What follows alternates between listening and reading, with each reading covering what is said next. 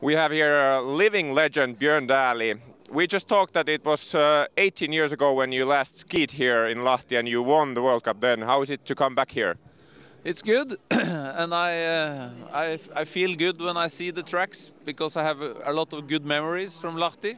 So yeah, it's fantastic to be back, and I hope for super results for Norway today. People many times ask me who would win the best skiers from the 90s, so you, or let's say today's Johannes Klæbo in the sprint, who would win? Oh, I think Klæbo will win. He has a fantastic aggressivity and explosivity in his technique, and I'm really impressed. That's the new Norwegian for the coming years.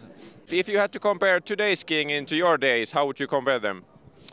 I think the big difference is, of course, the sprints and a lot of action. But that was in my last years. That was the start of this new way of arranged the cross-country skiing. But I think they have found a new way that's and it has. Yeah, I think it's more interesting to watch in the stadium and so on.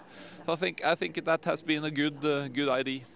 Thank you so much, Björn, and enjoy the games. Thank you very much.